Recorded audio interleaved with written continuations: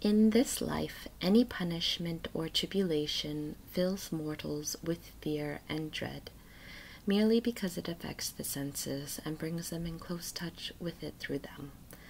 But the guilt of sin does not affect them, nor fill them with dread. Men are entirely taken up by that which is visible, and they therefore do not look upon the ultimate consequences of sin, which is the eternal punishment of hell. Though this is imbibed and inseparably connected with sin, the human heart becomes so heavy and remiss that it remains as if it were stupefied in its wickedness, because it does not feel it present in its senses. Though it could see and feel it by faith, this itself remains listless and dead, as if it were wanting entirely. O most unhappy blindness of mortals! O torpid negligence that holds so many souls, capable of reason and of glory, oppressed in deceit! There are not words or sentences sufficient to describe this terrible and tremendous danger. My daughter, haste away and fly with holy fear such an unhappy state, and deliver thyself up to all the troubles and torments of life, which pass soon, rather than incur such a danger, for nothing will be wanting to thee if thou do not lose God. To be convinced that there are no small faults for thee and for thy state is a powerful means of saving thyself. Fear greatly the small things, for in despising small faults the Most High knows that the human heart invites other greater ones. That is not a blameless love, which does not avoid all displeasure of the beloved. The order which religious souls should maintain in their desires should be that they strive to be punctual in fulfilling the obligations of their vows and all the virtues which are connected with them. Afterwards, and secondarily, they may engage in voluntary practices, such as are called supererogatory. This order, some of the souls, who are misled by the devil to entertain an indiscreet zeal for perfection, are wont to invert. Thus, while they fail seriously in the obligations of their state, they are eager to add other voluntary exercises and practices, which are usually of small use or benefit, or arise from a spirit of presumption and singularity. They secretly desire to be looked upon as distinguished in zeal and perfection, while in truth they are very far even from the beginning of perfection. I do not wish to see in thee a fault so reprehensible, but first fulfill all the duties of thy vows and of community life, and then thou mayest add what thou canst, according to thy ability and the inspiration of divine grace. This together will beautify thy soul, and will make it perfect and agreeable in the eyes of God. The vow of obedience is the principal one in religion, for it implies a total renunciation and denial of one's will.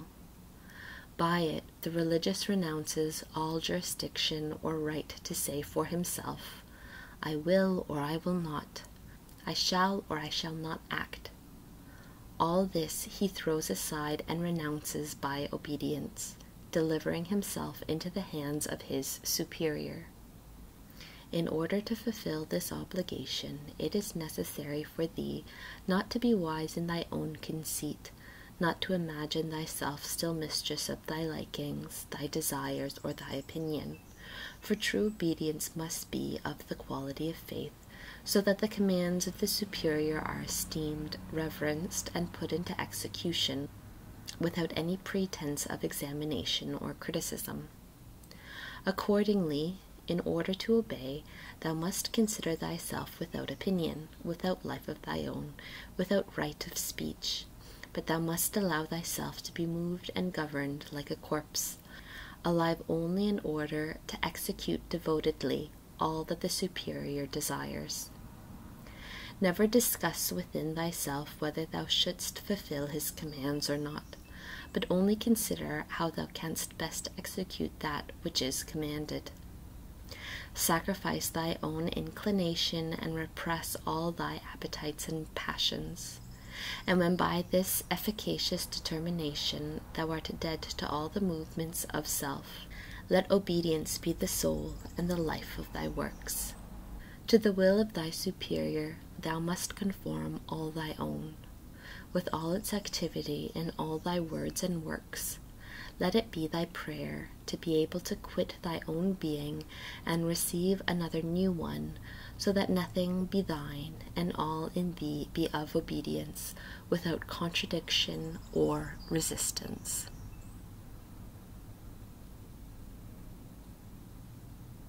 Remember that the most perfect manner of obeying is to avoid offending the superior by showing that you disagree with him.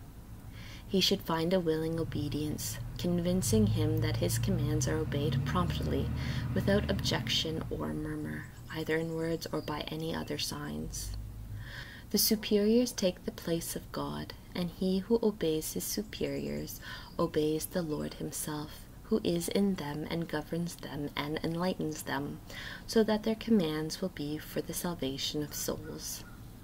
The contempt shown to superiors passes on to God himself, who through them manifests and makes known his will. Thou must persuade thyself that the Lord moves them to speak, and that it is the word of the Omnipotent himself.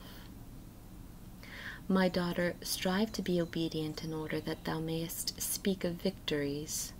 Do not fear to obey, for that is the secure path, so secure that God will not bring to account the errors of the obedient on the day of judgment, but he will rather blot out other sins in consideration of the sacrifice made in obedience.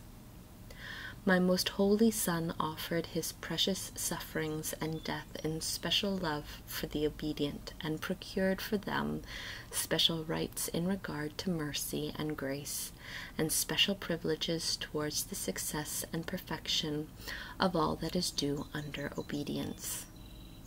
Even now, in order to appease him, he reminds the Eternal Father of his obedience unto death and unto the cross. And so the Father is placated toward men.